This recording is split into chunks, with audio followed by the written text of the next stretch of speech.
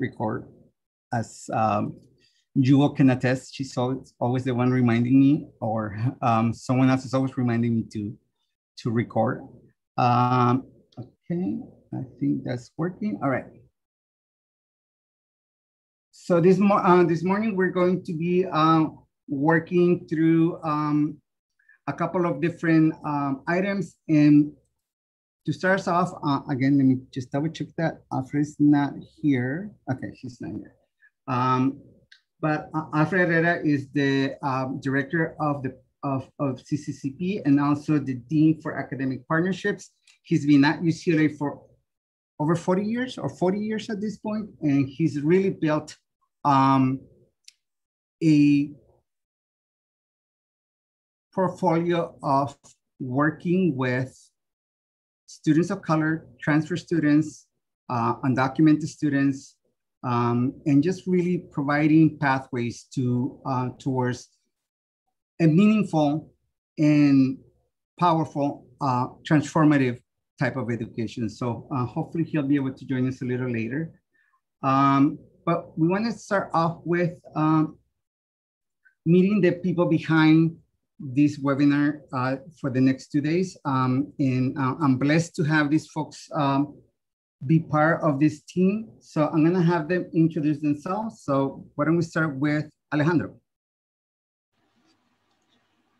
Good morning, Qualitonali, everyone. My name is Alejandro Shipekua Juarez Ugale, and I'm one of the CCP peer advisors.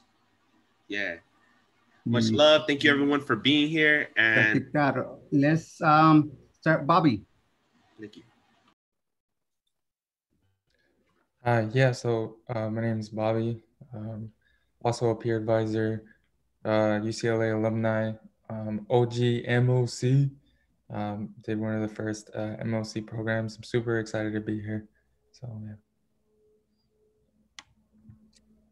Sorry, Alejandro, were you, go ahead. That was it. Thank you very much, everyone. Sorry about that, Alejandro. Go for it. He always does that. Nah, good morning, everyone. Yeah, thank you so much for being here. Now, Alejandro has been the force behind for the last few years. I could have not done any of this without Alejandro. So thank you so much for being such a inspiration for me as well. I'm not sure if Luca is here at this point.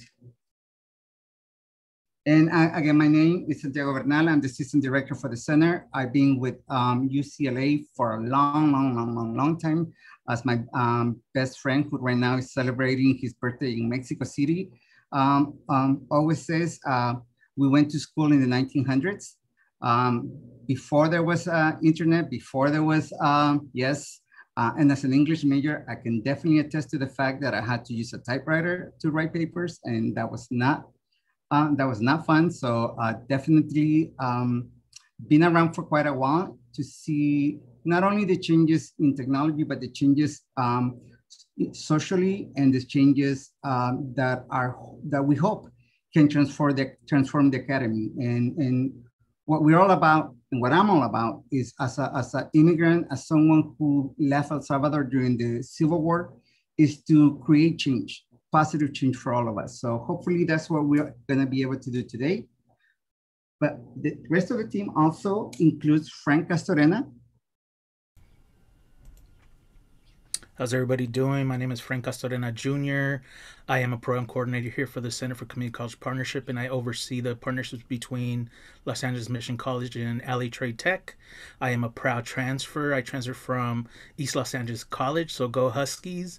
Transferred to UCLA. After graduating from UCLA, I ended up going to grad school at the other school with the other colors and the other mascots, and I got my master's in social work. So welcome, everyone.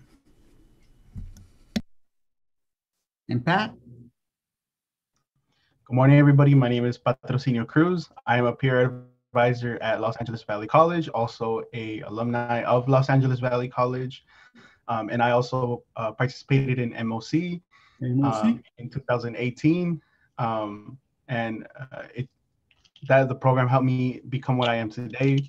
And currently going into my senior year at UCLA. Thank you, Pat. Beto?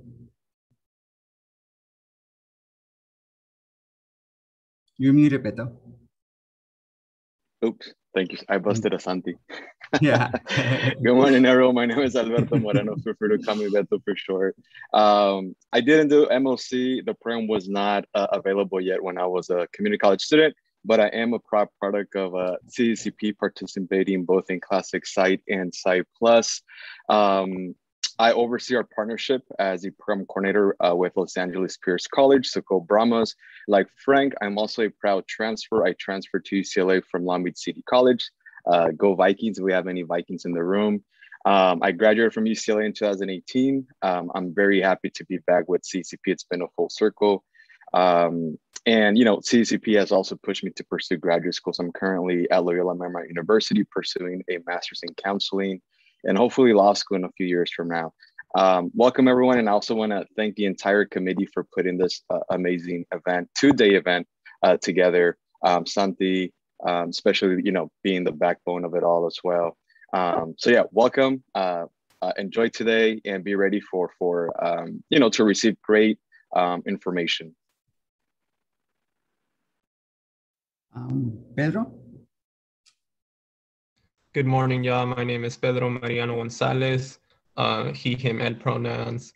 I'm entering my second year at UCLA, transferred from Mount SAC, majoring in Chicanx and Central American Studies. And I was also a two-time CCCP scholar. Two-time, all right. Daniel, unfortunately, is not able to join us today, but Miguel? Good morning, everybody. You know, my name is Miguel Beltran. I'm a proud transfer student from Pasadena City College. And, you know, this is going to be my new journey right here at UCLA. I also did the Men of Color MOC back in, you know, 2019, where, you know, it's been a full circle, to be honest, you know, and man, it's just a brotherhood, you know, and I love y'all. Let's go. All right, let's go. Let's go, MOC. MOC. MOC. And Andrew? Sure. What's up, y'all? My name is Andrew Sabella. I transferred from Pasadena City College. I'll be starting at Cal, fall 2021. I'm a SOS major, and I'm a two-time CCCP scholar. I did MOC and Site Plus. All right, see, we have repeaters. So hopefully, if this is your first year at a community college, that means you can come back for a second year. You can come back you can come back as many times as you want to come back. As long as you allow us to walk in your journey, that's really what we are hoping to do. I'm gonna have the full-time staff introduce themselves. So let's see, who do we have? Jewel. Good morning, good people. It is a pleasure and an honor to be with you all this morning. Thank you for allowing me to share space. It is good to be in good company with so many people I love and getting to know new people.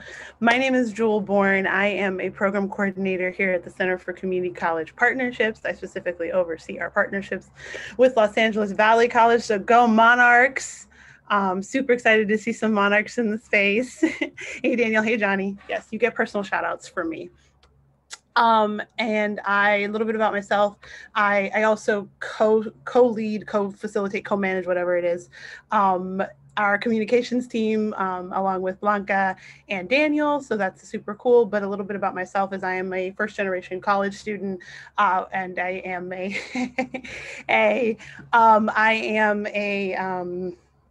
again, first generation college student, daughter of immigrants from South America, Guyana. And I'm one of those repeaters. So I participated, I was a CCB scholar 3 times in a row. I've been around CC. Yes, big ups GT. Sorry, I got really excited. And I love this space, and I'm so privileged to have been a part of this space for the last 10 years in a number of capacities. Transferred to UCLA from Santa Monica, majored in English and Gender Studies, and just never left home. I am also a rising second year PhD student at the University of Illinois Urbana-Champaign, working on my PhD in higher education to continue doing this work to ensure access and equitable practices for transfer students of color. And so that is what I love to do. I love this space, and it inspired me to go on to grad school. And really randomly, and I know I'm taking up too much time and too much space, but I am really excited to be in this space because the people that you're getting to hear from today, specifically Amari and Justin, were my peer advisors back in the day. So it really does come full circle all the way around in CCP. So if you haven't been a part of this space before, this is what you're in for. So thank you for sharing space with us today. And I'm really excited for you all. And you never take up too much space, Jewel. Thank you for honoring us with your presence and always dropping some wisdom and some positivity and some grace. I definitely have learned that from you. So thank you. Blanca. Good morning, everyone. Welcome to this amazing space. It's great to follow up after my Libra sister, Jewel. My name is Blanca Alcantara Hershey. I'm the office coordinator as well as the social media co-coordinator. I also transferred from Santa Monica College, so woo woo. Quick story, Justin told me about CCCP. He told me to apply. And so I applied and I got in, and he was actually my peer mentor as well. He helped me revise my questions and everything, my application. So yes, shout out to Justin. I graduated from UCLA in 2014. While I was at UCLA, I was part of IDEAS, which is a support group for undocumented students. Graduated, did some work with unaccompanied minors and immigrant rights in DC, came back to the nest, and I've been here as CCCP ever since. So I'm just glad to continue to do the work with transfer students. And, you know, we can attest to how important this program is and how transformative it can be. And, you know, I'm a current mother raising a wonderful boy, and, you know, I'm just glad to be in this space so he can be an amazing human being one day. So welcome, y'all. Thank you, Blanca. Thank you for all you do and for that rich baby. Ariel.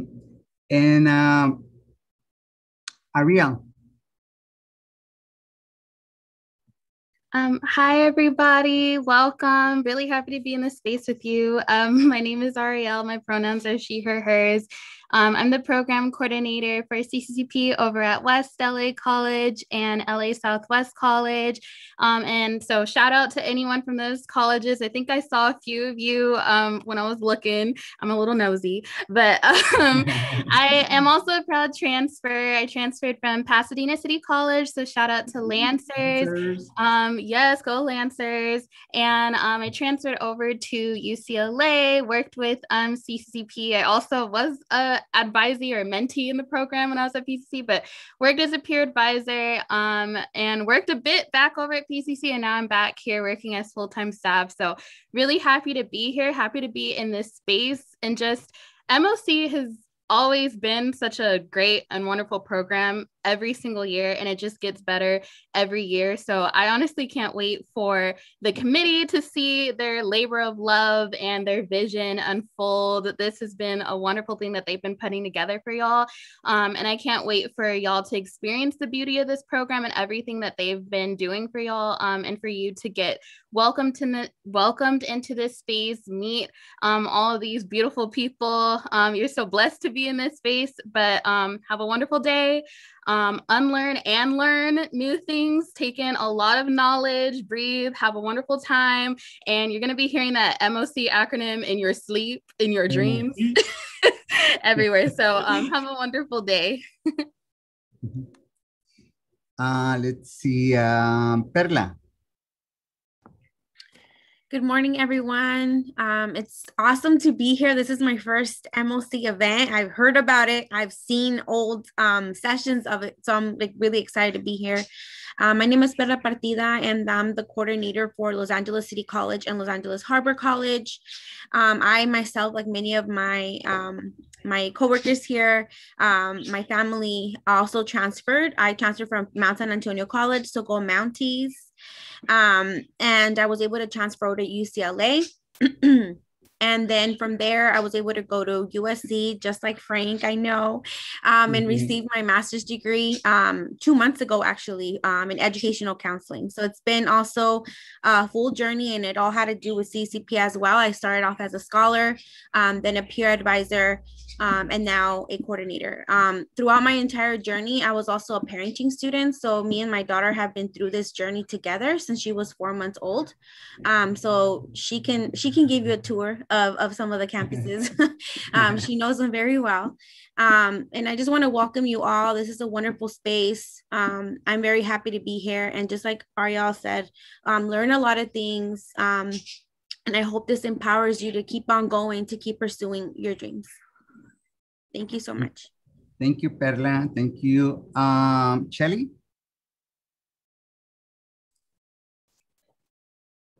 Hi, everyone. Good morning. Buenos dias. Happy Monday to you all. So good to see you and be in your company. I am Shelly Gonzalez, program coordinator here at CCP. Also transfer student, first gen. And I currently oversee the East LA College Partnership.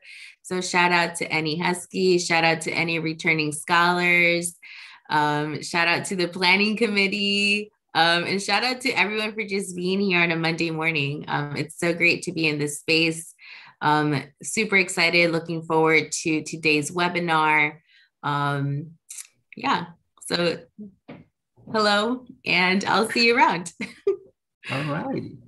Thank you, Shelly. And Gaby, my amigota Gaby, where are you? Hola, amigo. Good morning. Buenos días a todos. Welcome to the, MC webinar. And I also want to thank, the committee for, doing this resultful webinar. And just to talk a little bit about myself, my name is Gabriela Abraham, and I work for CCCP as a program representative. A product of CCCP because I transferred from Los Angeles Valley College a long time ago. And I was in 2014, actually, but prior to that, I was 2 years, part of CCCP. I was part of Classic Site and then, another program. And I graduated from UCLA in 2017. I even forgot already. I'm sorry. In 2017. And I was a first generation non-traditional parenting student. I also first generation immigrant from Mexico and a mother of 2 children. I went back to school after 20 years, and as I said, I didn't think that I was, when I was at Los Angeles Valley College, I didn't consider UCLA because I thought that, that university was probably not for me for being an immigrant and also, for being a non-traditional student. But when I was part of CCCP, CCCP motivated me and gave me the tools and resources on how to transfer to UCLA. So I want to say that sí se puede. So you are in the right place, apply, get as much information as you can, connect with, presenters, and what can I say, that enjoy the webinar and yes, and learn as much as you can. And welcome all. Thank you for being here. Thank you. And I think that's it for the photo and stuff. Hopefully I didn't miss anyone. I don't think I have. All right. Santi, Zuleika is here. Oh, Zuleika. Hi, you didn't have to introduce me, Santi. I'm just here to support. Hi, everyone. I'm really happy to be here and share space. My name is Zuleika Bravo. I am a recent graduate from UCLA. Like Perla, I am also a parenting student, so my daughter has seen me through this journey at UCLA. I transferred from Antelope Valley College, so that's a little bit up north, but my journey at UCLA has been for 3 years, and I'm really happy that I'm coming back for my master's degree in higher education at UCLA as well. So I will be here for another year, and I'm hoping to, after that I go to law school. So we'll see, but I'm here to support, happy to be here, share space with everyone. And I'm really happy for y'all to see this panel, because this panel is going to be amazing. So just like, thank you everyone. And I'm excited to be here. Of course, Zuleika, you are important. You have been doing important work, not only for parenting students, not only for transfer students, but for all students. So definitely it's an honor to have you amongst us as well. So thank you. All right, everyone. So as you can see, it takes a village. Definitely, we don't do this on our own. We definitely lean on each other, and we really try to leverage all of our talents. So, and to that end, I'm gonna ask the talented Alejandro to go next. All right. So here at the Center for Community College Partnership at UCLA, we acknowledge the Tongva people as the traditional land caretakers of the Tongavar, Los Angeles Basin, and South Channel Islands. We are grateful to have the opportunity to work for the indigenous peoples in this place. As a land grant institution, we pay our respects to the ancestors, the elders, and our relatives, relations, past, present, and emerging. So please, if you do not know what land you are currently on, please check out the website that was just put in the chat. That way you could find out. Some of us are spread out throughout the state, throughout the nation. So, you know, we ask you that you first acknowledge the land that you are currently on, because all of this land is stolen land, it's occupied land, and belongs to indigenous people. Yawi, thank you. And we also honor whatever indigenous background you may have as well, from anywhere in the continent or beyond. All right. Let's see. Bobby?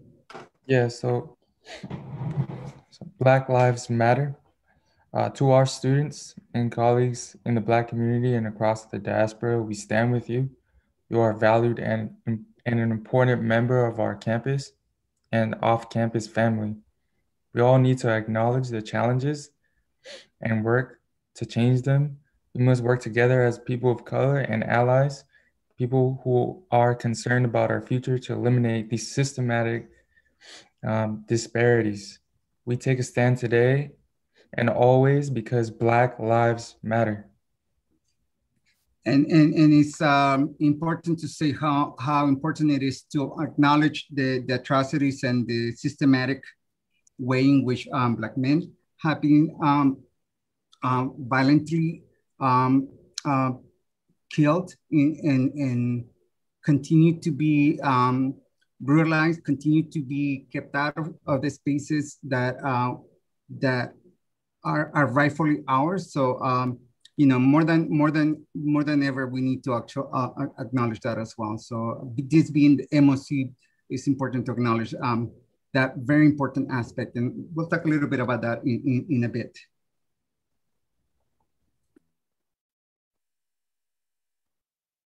Miguel? Triple CP statement, stop AAPI hate. Triple CP condemns hateful acts of violence, harassment, and rhetoric targeting Asian Americans, Pacific Islanders, and Desi Americans. Since the beginning of the COVID-19 pandemic, there has been an alarming increase in the discrimination and violence perpetrated on the APIDA community. These acts of violence are nothing new. We are disturbed by these xenophobic, racially motivated attacks. Triple CP stands in solidarity with all of our students, colleagues, and community partners who experience marginalization and threat. Thank you, Miguel. And Frank? Hey, everyone. So I'm going to talk a little bit about the impact that the pandemic has had on our students, and also what the plan is for the UCs and UCLA. So you can see the pandemic impact. The death rate for Latino people is 21%, and for Black people it's 9% higher than statewide. Case rate for communities with medium income, $40,000 less than $40,000 is 37 impact, particularly men of color who have experienced the largest enrollment drops. And you can see UCLA returned for campus. So this is their plan. So for fall 2001, close to 80% of courses would be offered in person, as well as most labs. UC will require anyone accessing UC facilities or in-person UC programs to be fully vaccinated prior to the fall terms. UCLA is planning for on-campus housing this fall and expects to offer housing to first-year transfers and a higher percentage of second-year transfers. And of course, Los Angeles mandates mask into effect Saturday night, July 17th. So we're just asking everyone to be safe, follow protocols, wear your mask. If you're able to get vaccinated, get vaccinated. But we are still here. We are still moving along. We are resilient. Please be safe. Yes, definitely. Thank you, Frank. And I also want to acknowledge that the fact that the higher percentage of second-year transfer students that are getting housing is also because of the advocacy of Zuleika and the Transfer Leadership Coalition. So thank you for doing all that advocacy and all that work and making sure that the university is being held accountable. So thank you. All right, so as you may have heard, you may have seen in either, if you came to any of the info webinars or to any of our, or you have read any of our literature, our program is grounded in critical race theory in education. So some of you may have heard, I know that this has been in the news as of late.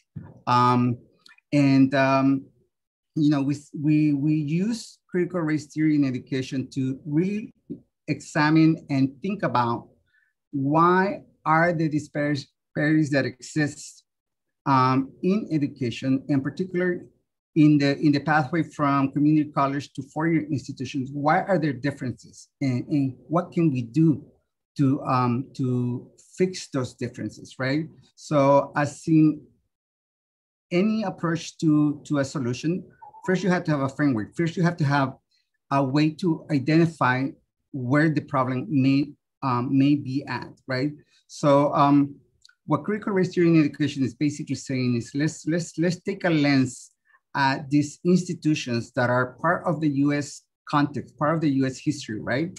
And let's look at why are there these disparities? Why do they, why they have existed since the inception of this country, and why do they continue to persist, even though, as we know, civil rights movements happen, many different laws have happened.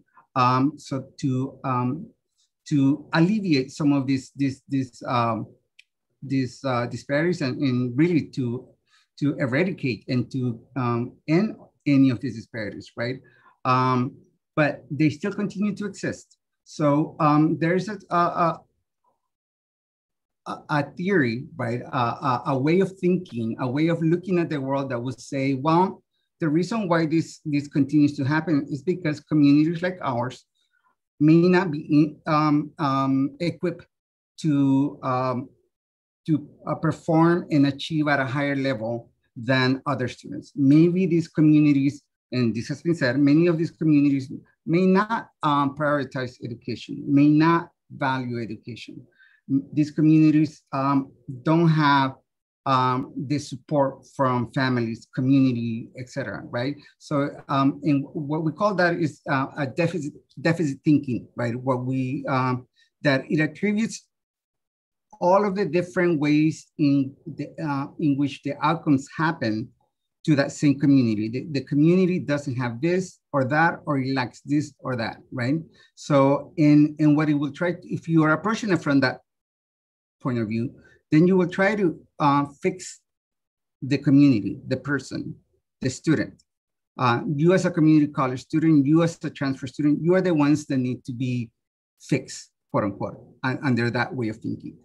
For our way of thinking, we believe that in the US, race and racism has played an impactful role in many institutions, including education. CRT came from the law world, and it examined the way in which laws were impacting were implicitly biased against communities of color.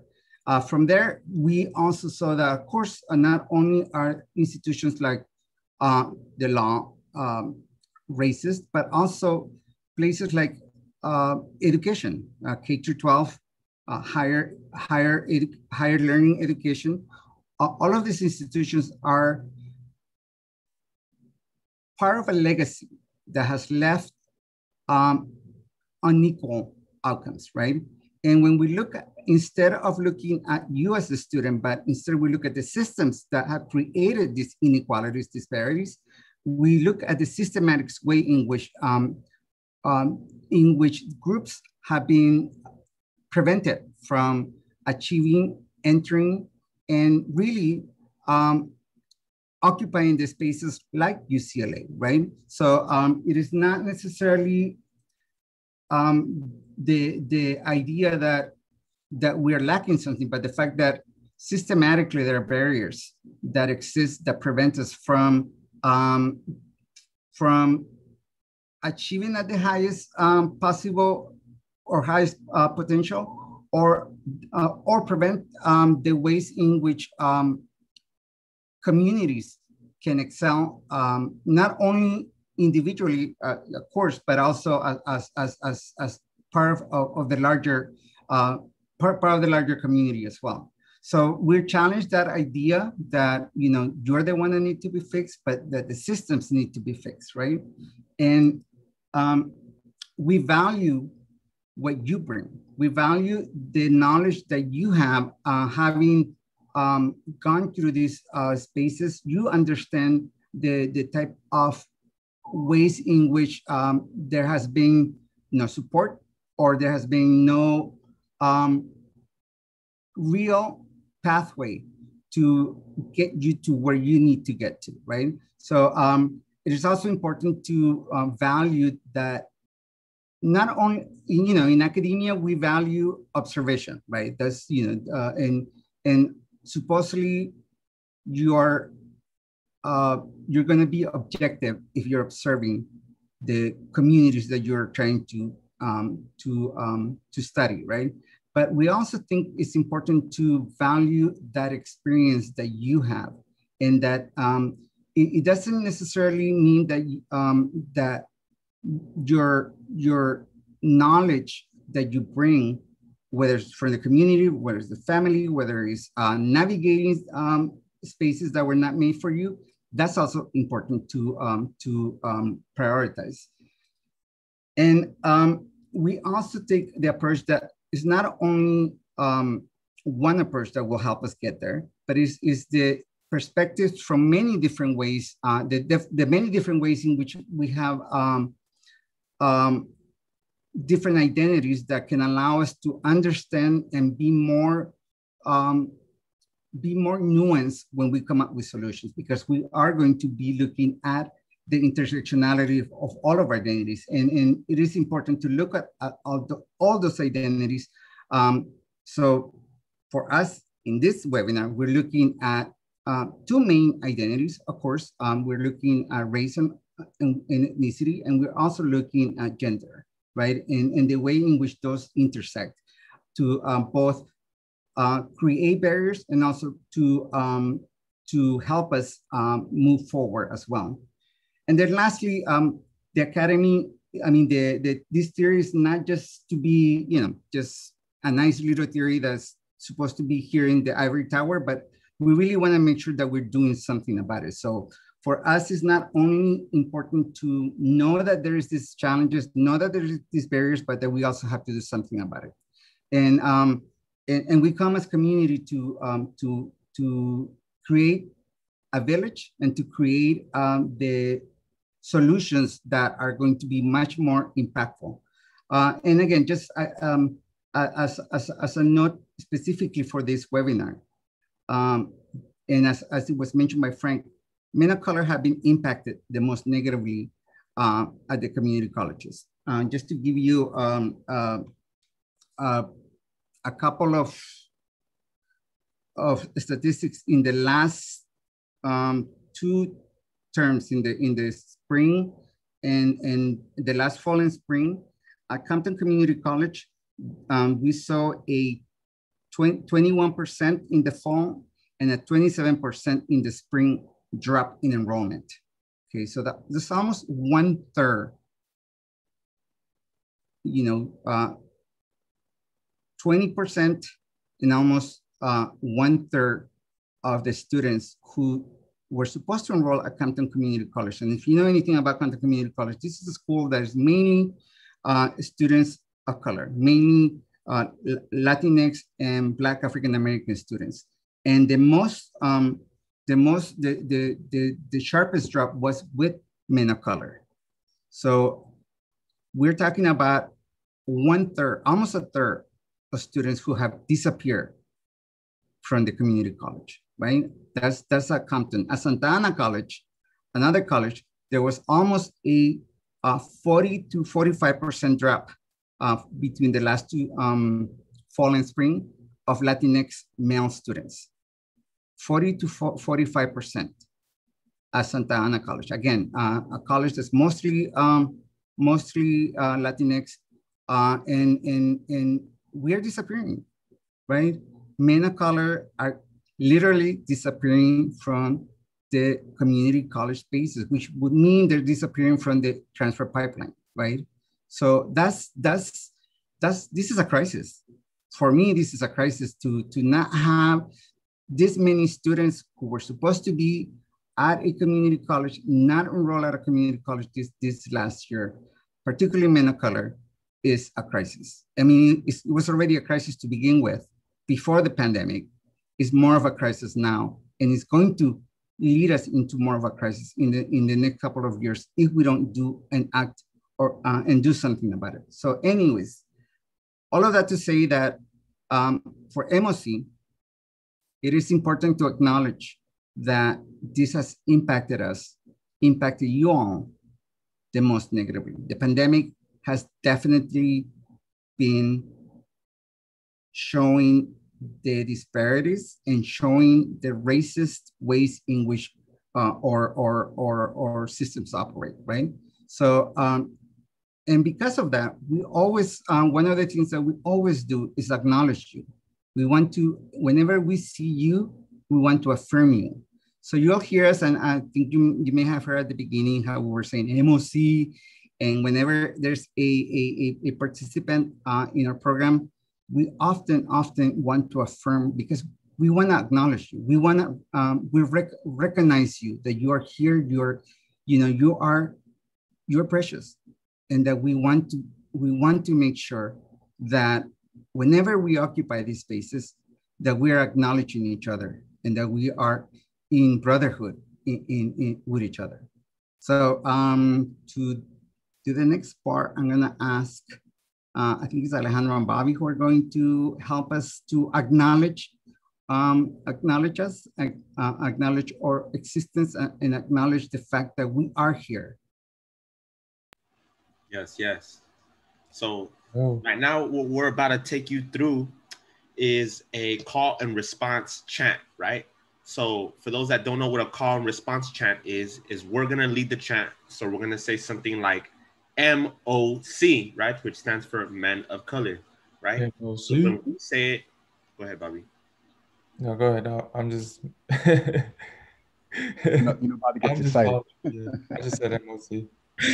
Can't hold himself over here. Right? So when I say, so for example, if I was the one calling it out, MOC, then Bobby would respond with MOC, right? MOC, just like that. Like that, yeah.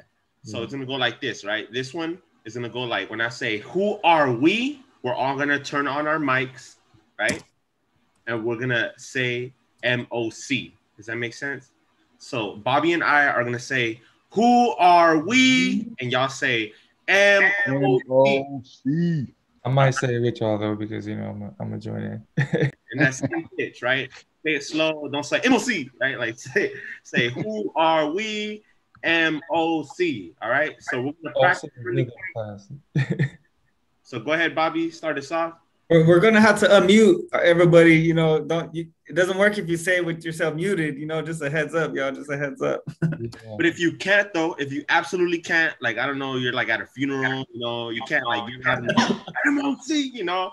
If you're like washing dish, if you're at work, you know, and your boss is right there, you know, it's okay. You know, you could type it in, but we highly recommend if you're able to just turn up, you know, just turn on your sound and just say it once with us, okay? All right. So go ahead, Bobby, start this off and say who. Okay. So who are we? MOC. Let's go. All right, that was kind of weak. We need to try one more time. I was feeling it though. They need to know that we're here. They need to know that we exist. Yeah. The whole world needs to know. Come on, y'all. Say it. Ready? Say it with your chest. Who are we? MOC. Who are we? MOC. Who are we? I said MOC. That's right. Oh, yeah, that was a little better. That was beautiful. All right, so peace. Thank you for that. And just again, we do it, of course, just again, just whenever we enter different. When we were in person, we were in different rooms. We will just acknowledge each other by that. In the virtual space, we just put it on the. We also put it on the chat. We just want to acknowledge that we're here and that we see you. Okay, so that's why this is important to us to just acknowledge that we're here. All right.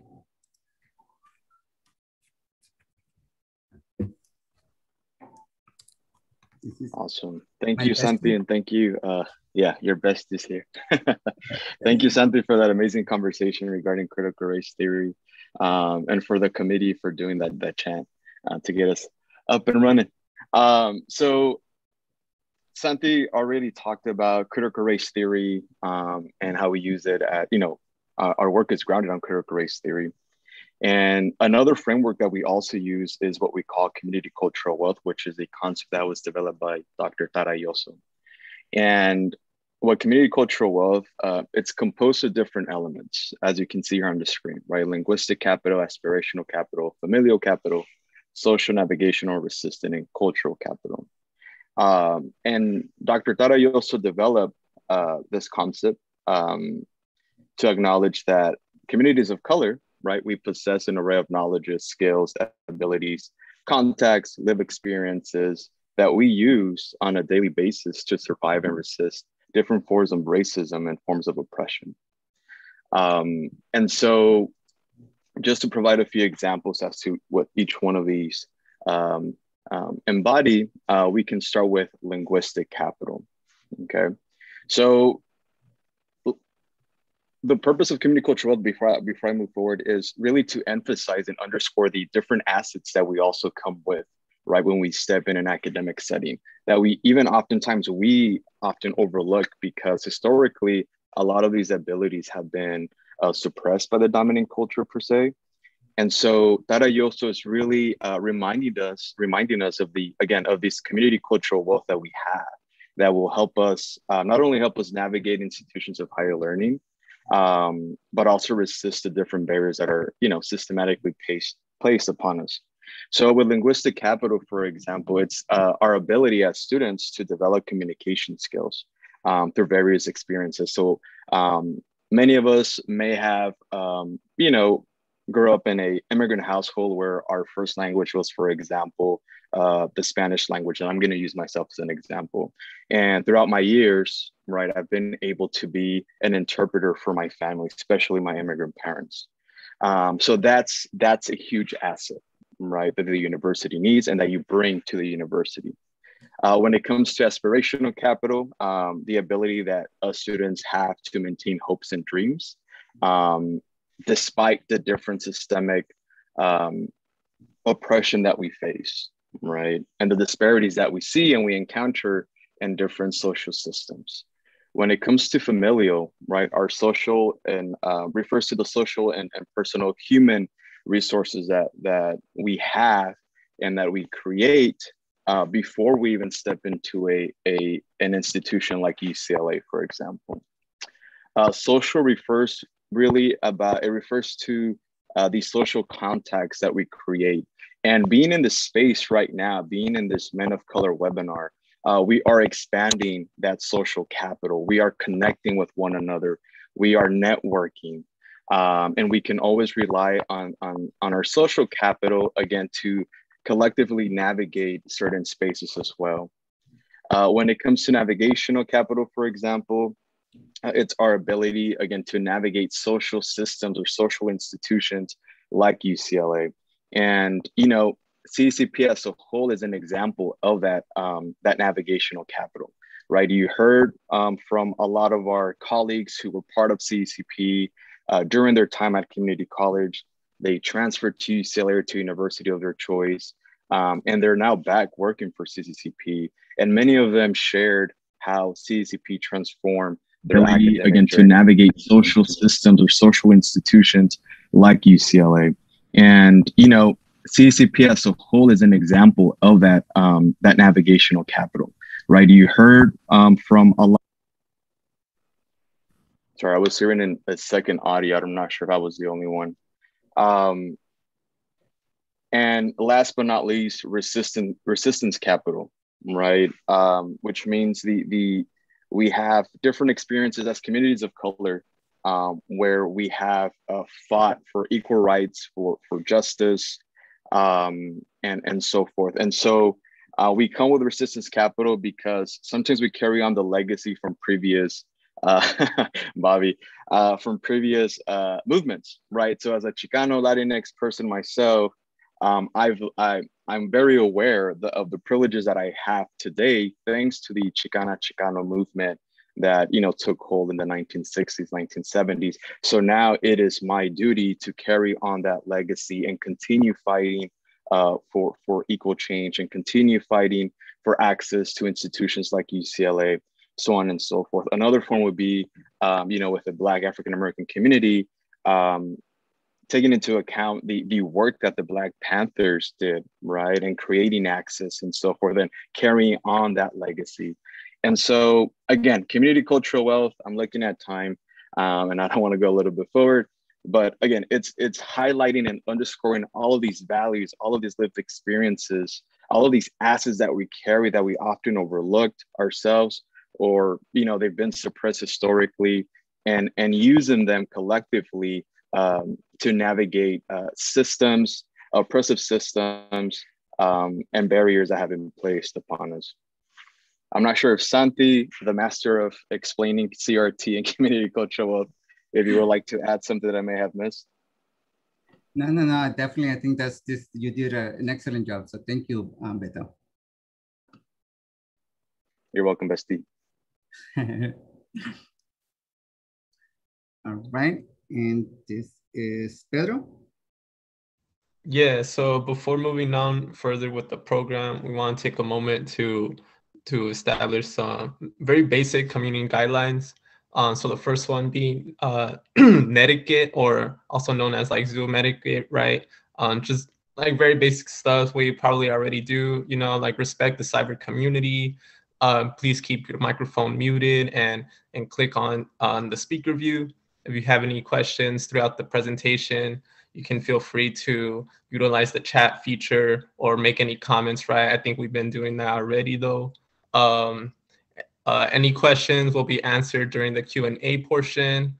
You know, step in, step back, meaning that we really encourage participation, but if you feel that maybe you've been participating a little more than others, make sure to also keep in mind to also step back to encourage your other peers to also participate. One diva, one mic, right? So if someone's talking, let's say someone, a peer of yours is making a comment or sharing something, we don't want to like interrupt each other or like all talking at the same time unless it's MOC time, then we're all saying MOC at the same time, right? But other than that, if someone else is speaking, you don't want to like cut them off or anything like that. Challenge ideas, not the messenger, right? Again, if someone's sharing something, maybe there will be disagreements. We don't want to challenge the person, right, necessarily, but we want to critique the idea, right? And lastly, do not be afraid to ask. We want to create a very supportive environment, and we encourage asking questions, whether big or small.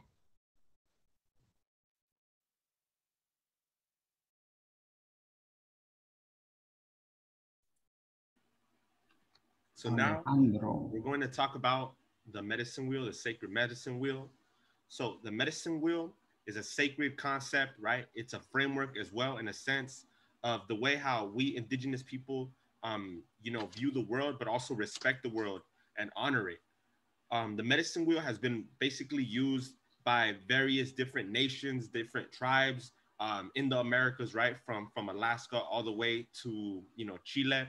However, the one that we're specifically talking about right now and we'll be using as guidance will be the Ojibwe medicine wheel, right? As well as the Lakota, the Sioux medicine wheel, right? Which are more used. But like I said, this medicine wheel changes throughout different nations, different tribes, and sorts, right? So we're speaking about this because this webinar, we are using the medicine wheel as a way to understand and to heal and to love each other, right? And how do we build ourselves up? How do we support ourselves as men of color in higher education, right? For example, now the medicine wheel represents 4 different things, the 4 different directions, right? The 4 seasons, 4 different type of medicines. And I'm not talking about Tylenol, I'm talking about sacred medicines that we use for ceremony, like cedar, like sweetgrass, tobacco, sage and all that. It represents the 4 seasons, as well as this specific part that we want to talk about, right? The 4 different aspects of self, right? Now we have the mental self, right? The mental self, the spiritual self, the emotional self, and the physical self. All of those in unison make us. And when we have all of those, when we work those aspects of ourselves, we find true balance. And that's very important for us because sometimes as men of color, right, we focus a little bit more on the physical. But because we focus too much on our physical, our mental seems to deteriorate, right? Or maybe we're focusing too much on our mental, but we forget our spiritual part, right? Or whatever it may be, right? It may be off balance. So, this medicine wheel, which I said is sacred, is very important, is a very, very useful way on how we could better heal and support ourselves.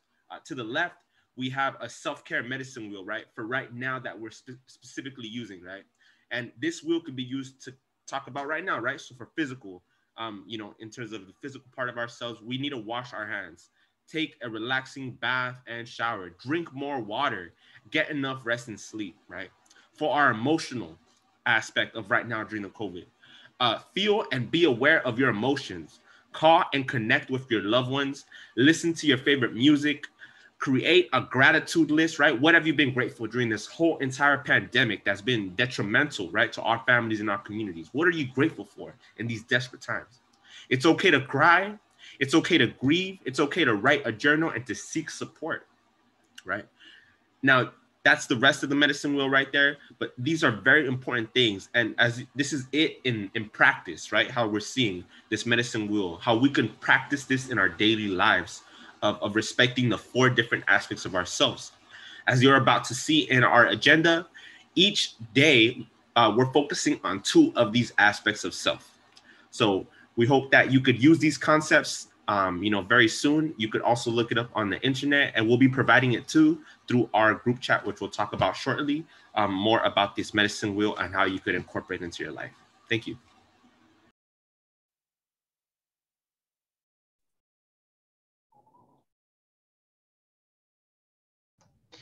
Good morning, everybody. So I'm gonna go over the agenda real quick, but feel free to scan the QR code, and so you're able to actually get it for yourself, so that you can follow along. But we started at 10 a.m. We're gonna be moving after this into the man box, and we're gonna have a lunch break from 12 to 2, and then we're gonna welcome everybody back at 2 p.m. and then have spiritual traditions in our journeyings, followed by MOC alum panel and a closing raffle at 3:20.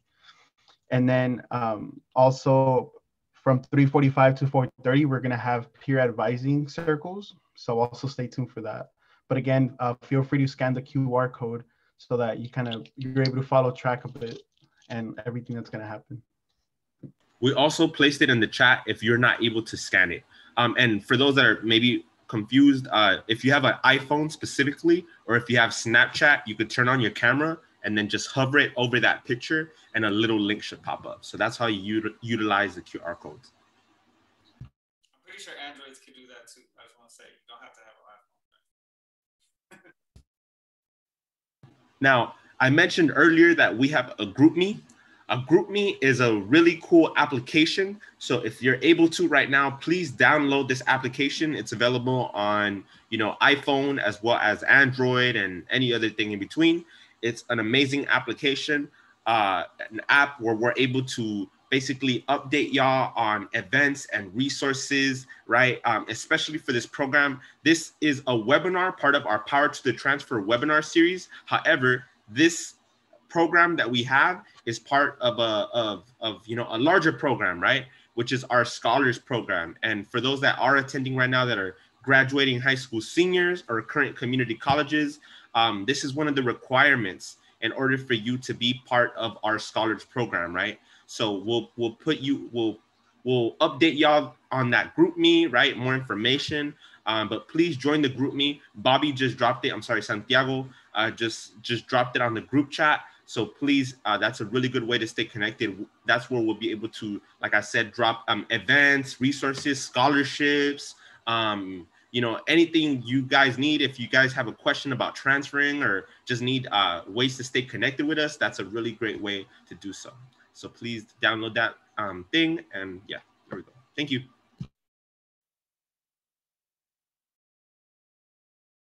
Miguel? Yes, hello.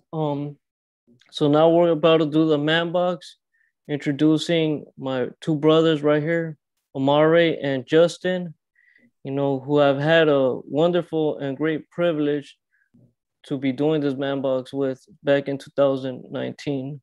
Yeah. And how everyone was saying, oh, I was somebody's peer advisor or someone was my peer advisor. Well, these two men right here are my peer advisors, I think. They guide me and they provide so much wisdom and sometimes headaches. Yes, Amari, I'm talking about you. But not really.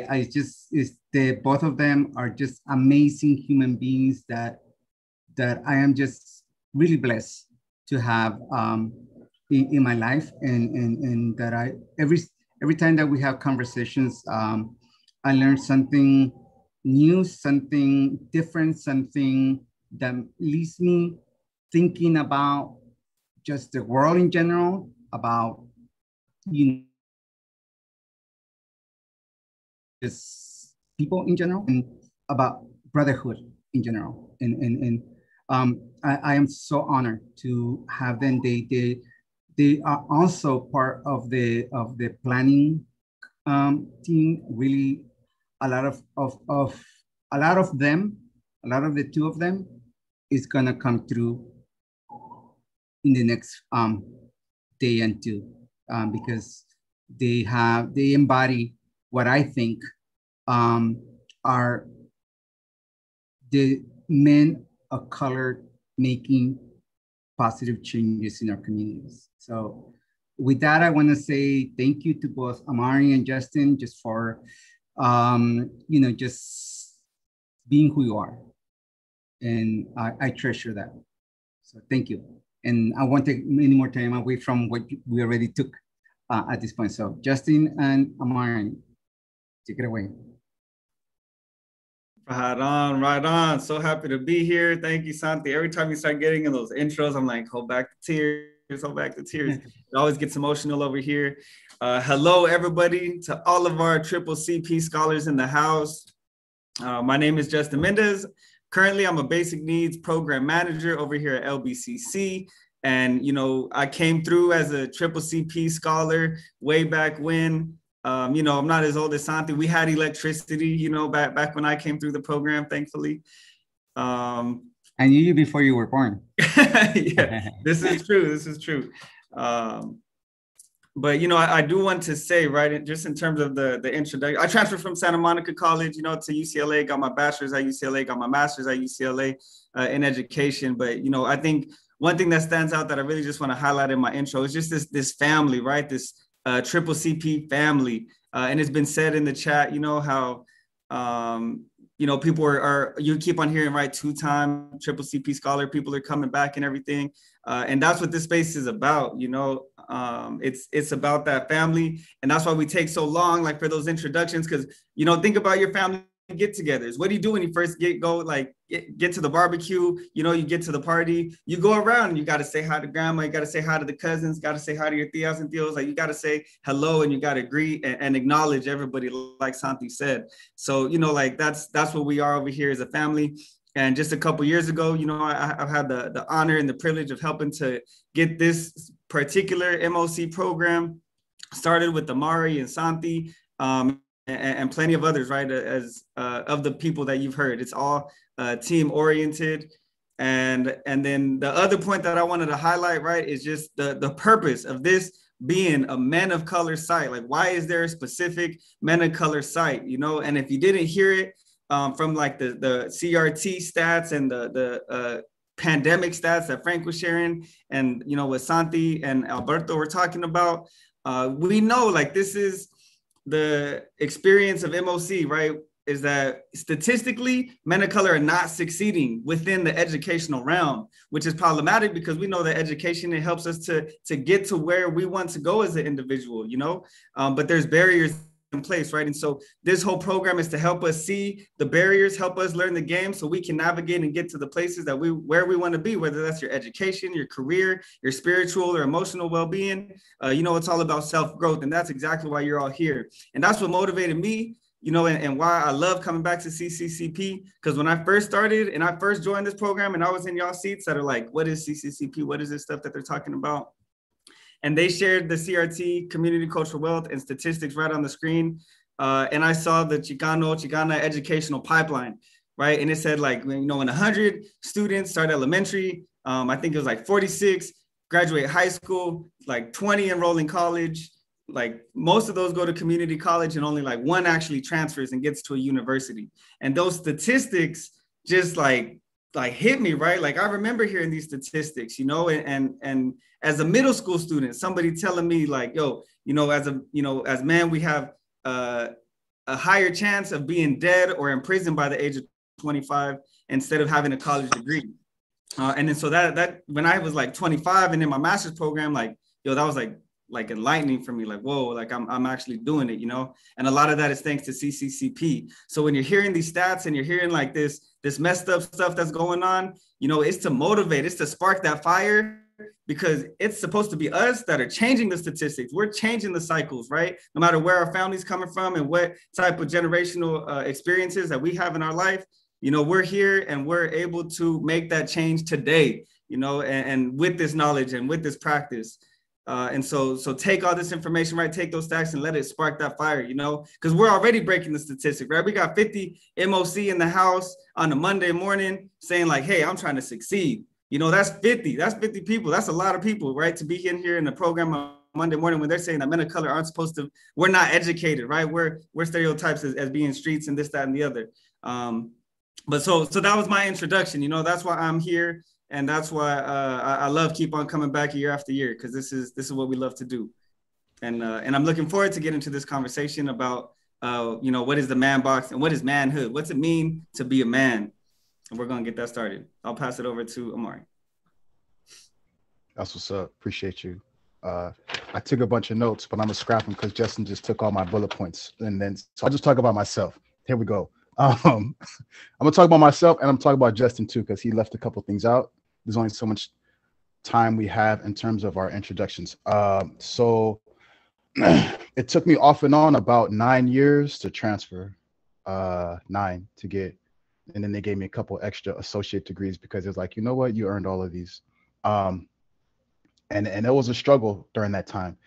And I was a part of those numbers who dropped out or were pushed out or who just are not coming back at Santa Ana College and Compton College. Not 2021, but back in the late 90s, early 2000s when I was struggling trying to get through school. That was rough for me. I had a while for about a year and a half where I was actually homeless. I had a bunch of time where I was hustling just to make ends meet. And I didn't have CCP. I didn't have access to, I wasn't aware of CCP. Like you all are in a situation where you have access to these peer mentors and they're guiding you. I didn't know anything about that. I was out in the Inland Empire. No idea, right? My daughter was born in 2004 and that changed how I thought about the world. I no longer wanted to work in warehouses. I changed everything and I ended up focusing back in on school. And that got me to transfer to UCLA. I majored in math and statistics. I was a peer mentor in the summertime. I was a co-chair of STOMP and a bunch of other activities on campus. I got a long list of things that we were participating in, but I never forget what it took to get to that point. And so my drive and my continual connection with CCP is because I know that I have the ability to reach y'all. So I'm here to be a resource to anybody on this call who may have gone through some type of struggle or just may need some type of guidance or mentorship or just somebody to chop it up with. And so my current position, so after graduation, I worked in the nonprofit sector and then I went back to my community college as an alumni and I worked and I helped develop a Men of Color mentoring program. Then I got Justin connected to that and we worked there together and we built that from scratch. And then Justin stayed in the community college system. I ended up going back to the nonprofit sector. And so now I have 2 companies that I work with. One is called Cultivating Hope and the other one's called JTM Academy. JTM Academy. I sit now currently in the seat as the executive director of this nonprofit and we help folks get into the mechanical trades and utility sector. Why do I say all that?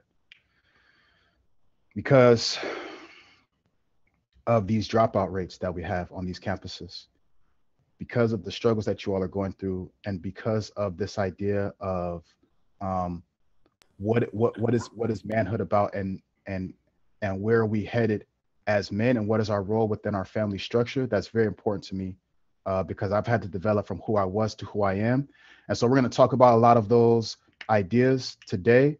But shout out to Justin for never putting Santi on blast, for stealing our idea about putting this program together. No one ever wants to acknowledge that. It's okay. I'm gonna tell you a little story. We went to lunch one day. It was like, hey, Santi, we should make a Men of Color summer program for a site for you guys. And he was like, wonderful. And then he made it. And then he gives us little crumbs like, oh yeah, you guys could come back and talk to them. It's all good. But it's all good. We're family. We don't trip. Never mind that you stole the whole program to take it to NERCO. It's not stealing because we asked you. We was like, hey, Santi. Community cultural wealth. It's called recycling. I'm not a colonizer. We recycle. All right, here we go. I'm ready. That's my intro. Shout out to all the former CCCP. I can't call you out right now, but you know who you are. You all were our mentees. Then you got in UCLA. Now you're mentors, and you're keeping that cycle going. If that's you, shout out to you, man. Y'all are some special, very intricate parts of this family structure, and it's beautiful to see you here. And I'm ready when you are, Justin. Yeah, and then just extending that welcome, right? It's shout outs to those coming back, and then a welcome to all of y'all new folks coming in, because that's also something new, right? That CCCP did for me. It was putting me in a community of scholars. I think like Alejandro said something like that earlier, you know, but I never called myself a scholar until this program started saying, hey, you're a scholar now. And so every single one of y'all in here need to start considering yourselves as scholars, because that's what this community is about also. And so let's get into this conversation, right? This man box. What is the man box? We're about to be learning. You know, we're having the conversation about what is manhood. This program is for men of color, and we're going to dive deep into what does that mean. I do want to first remind us of some of those community guidelines that were shared, right? All of this is to remind us that this is a safe space, okay? I know a lot of us have heard that before, but you know, something else that I've heard more recently is not only to create a safe space, but a brave space, all right? And so I really want y'all to come to this conversation and be yourselves, but fully engage in the conversation. You know, first off, turn on the camera, right? Like it's hard to build community when we're looking at black screens and name on the screen. Like that's tough, right? So if you have the capability, if you have a camera, yeah, for sure, Miguel, right? That's to all of the mentors and the staff and to everybody too, right? Like let's show them what's up. And that's how we build community again, right? And so even if it's not right now, maybe like, nah, like 47 people is too much to join. Is that Carlos too? What's up, Carlos? I was just about to shout Carlos. I seen him popping out of nowhere. He's hiding. Yeah, so turn on those cameras, at least when we get into our breakout rooms. We're going to be getting into breakout rooms in a minute and having those conversations. So please turn on the cameras so we can, it's just like we're in person and we're chopping it up. You know, we're overcoming these COVID barriers. Another big one I like is like what happens here stays here, but what is learned here leaves here. Okay, so, you know, we're not here to go and be chismosos and chismosas around and like, oh, dang, can you believe like this dude Bobby, you know, he was like whoop-de-whoop and, oh, man, I can't believe Amari said that. Like, we're not going out here and taking this information outside of space like that. But the goal is for us to take this knowledge and to practice it in our own lives, right? So to what you learn here, put it into practice. And that's hard because sometimes in these spaces, like, yo, I'm comfortable, I could do this, I could be myself. But then when I go back to the real world, then I got to put that mask on again. And I got to like, you know, start disguising who I really am. And so, you know, again, we'll get into that in a minute, but we want y'all to, again, be brave and say what you got to say. Even if the whole group is saying like, oh yeah, we got to go right. We got to go right. And you're in your head, you're like, I think we should go left. Like be brave, say it like, you know what? I disagree. I think we should go left. And that's okay. That's what this space is about. We're all here to be open, to be the best versions of ourselves, to grow. And we're not being judgmental of anybody, right? So, you know, we're not criticizing, we're not judging nobody, okay? So be yourselves, engage in the participation and participate. You got to share out because this conversation isn't going to be anything if it's just Amari and myself up here talking, right? So we're going to get into group breakouts in a minute. And what's going to happen in your group breakouts is you're going to have a facilitator. They're going to share their screen and we're going to just list, right? We're going to describe what are some characteristics of a man. All right, so start thinking in your head like, okay, if I have to describe what is like a real man, right? We've all heard it before. Oh, man up, right? Be a real man. We've all heard it before. So we want to see like, what does that mean? Okay, so when you get into your group breakouts, start telling your facility, you're going to introduce yourselves, right? You're going to have a little intro with everybody. And then you're going to just start listing different characteristics of a man. All right. So we know them all, you know, we know them all. And then, you know, just the facilitator will take it away in the groups. And then we're all going to come back to this big group and we're going to break it down and we're going to start having a larger group dialogue.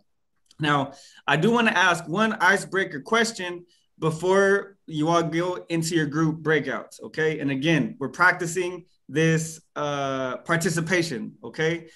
So I want at least like maybe 2-3 students to unmute yourself and share out and answer this question. In your life, when you were growing up, who did you look up to as the man? Like, who was the man that you would look up to when you were growing up? Okay. We all had somebody that we were looking up to. You know, maybe it was like our dad. Maybe it was a fictional character, right? Maybe it was like a person from a movie or a person from a TV show that I always liked. Like, they were the man that I was trying to be, right? That I was trying to copy and be like. And maybe it wasn't even an actual male. Maybe it was a female in your life that you really looked up to as like, yeah, like they're the real man, like they're the real like Jefe or Jefa in my life. So if I could get a couple of people to actually unmute yourself and share, but I want to encourage everybody to put it in the chat. Okay, what's your answer in the chat? I see Salvador said you know, his mom. Thank you for sharing, Salvador. You know, and I'll go ahead and share mine too, right? I'll just get it started. So for me growing up, and then I see Miguel's hand. So we're going to go to you next, Miguel. For me growing up, it was my brother. My brother's like 9 years older than me.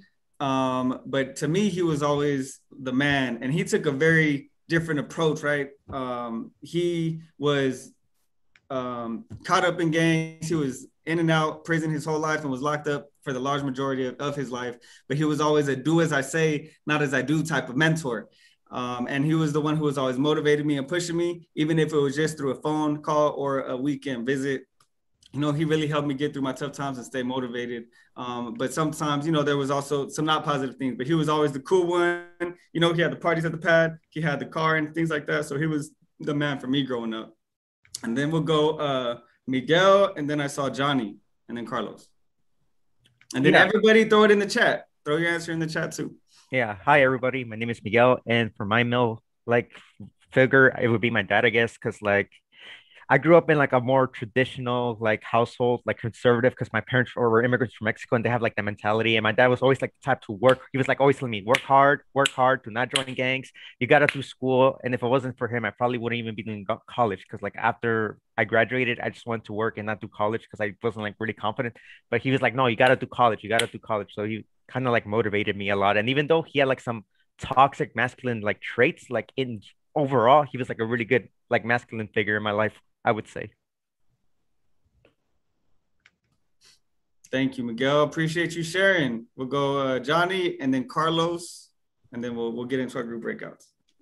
What's up, guys? Johnny Webster. It's funny, like I didn't have a real man in my life. My godmother was who I met at church. She was a police officer, and she honestly like helped me become a real man. She raised her son as a single parent, and I saw him go to high school, go to college, you know, get a life. And it helped me see that while I didn't have a father and I didn't have uncles to look up to, I had this woman who raised this guy to be a really upstanding person. And it helped me see what a man could be if given the opportunity to just, you know, show up for themselves. Appreciate you sharing, Johnny. Pass it to my man, Carlos.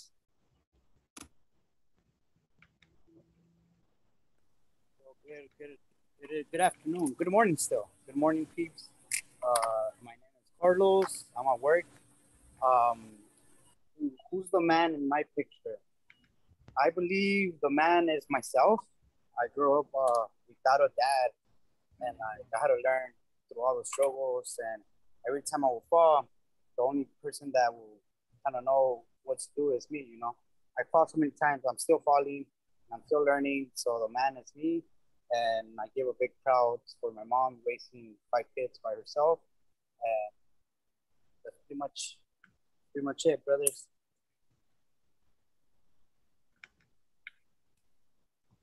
Perfect. Thanks a lot, Carlos.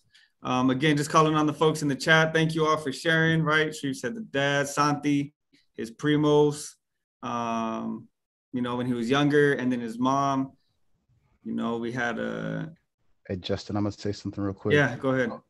So I think every year this happens. Every year there's guys who say, you know what, I didn't really have that male role model. So shout out to my mom or my grandma or my auntie, or you know what I'm saying? That's okay too. because if that's who was your role model, and if that's who helped you get to that, to become the man that you are today, then that's who it is. Right? We're looking for who that man was, but the reality is some of us don't have that male role model as you're coming up as a youth. So I know personally myself as a father, I've had to get over the irritation, the soulful irritation on every Father's Day when people shout out their moms and they go, "Oh, happy Father's Day to the moms who had to be the mom and the dad." I had issues with that for years because I raised my daughter, right? And so she's lived with me for years.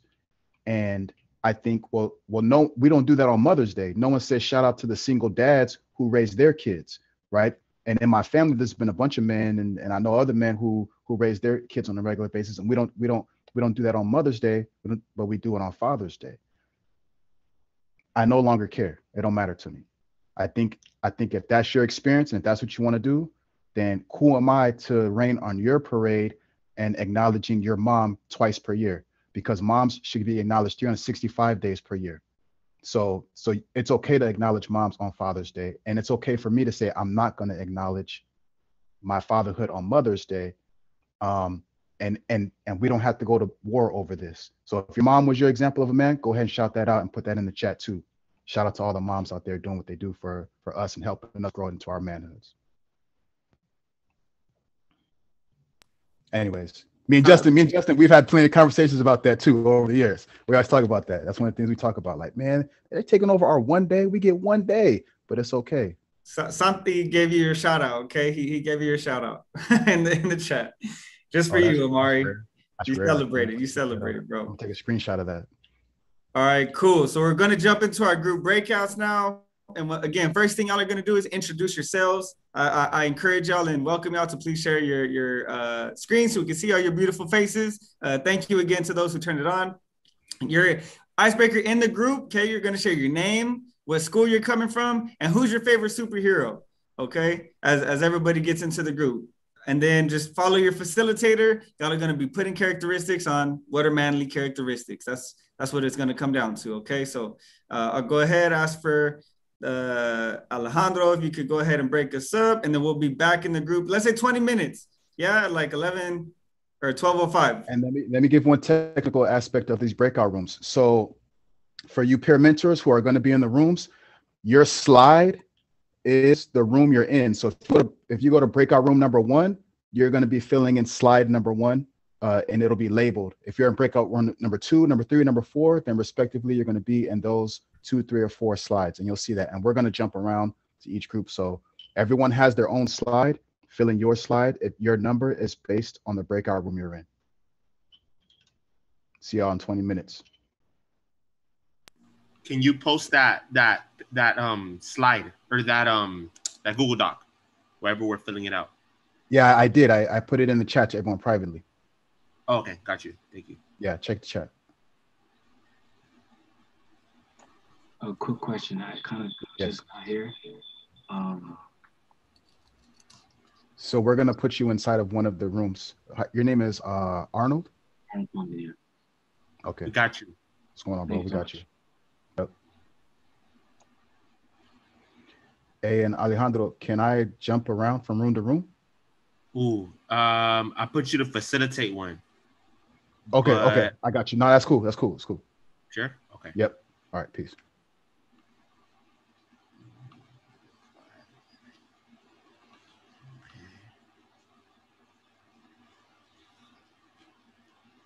Okay. Hi, Yarin. Hi, Best. Hi, Sebastian. How y'all doing? Gabriela. How y'all doing? If you're able to, please join a group. Please join a group. If you're able to, Santiago, Santi. If you're able to, please join a group. Thank you so much.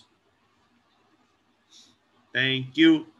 Gabriela, how are you doing? Please join a group. Thank you very much.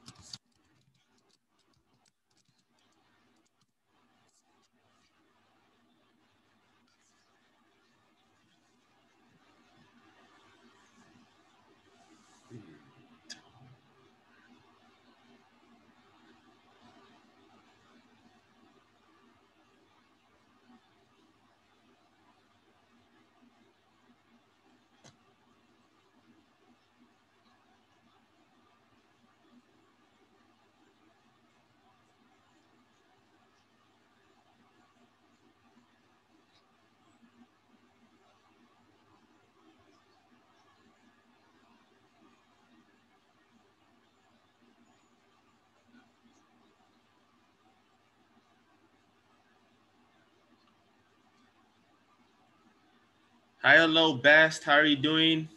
We are in breakout rooms, okay? Just letting you know. So I think you won't be all surprised, but we are in breakout rooms.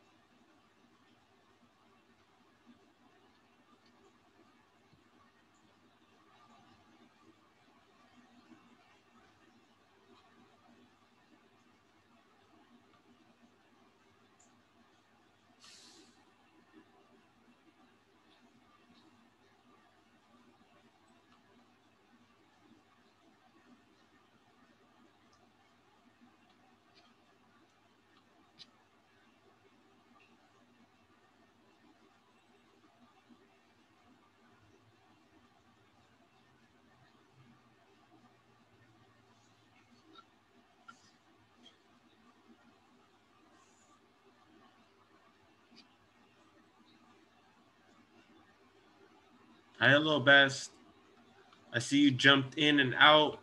If you're able to join one of the breakout rooms, please join. Yeah, I'm trying. Oh, if you like, I could put you into one. I'm sorry about that. Let me put you in. 1 second.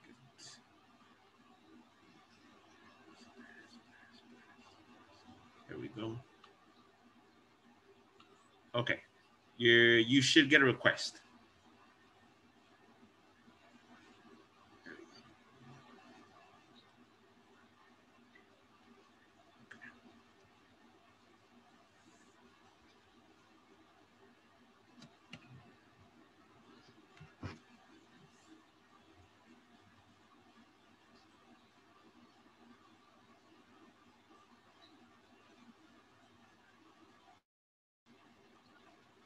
I'm ready. Yeah, it's okay.